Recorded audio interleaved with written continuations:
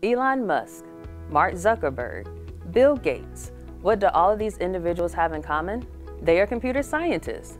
Hello, my name is Amber Smith and I teach mathematics here at NCSSM. Are you interested in computer science or even computer programming?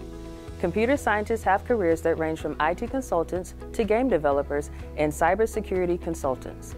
In Honors Discrete Mathematics, you will go far beyond the standard math curricula and will apply fundamental mathematical principles to new types of problems that you probably haven't seen.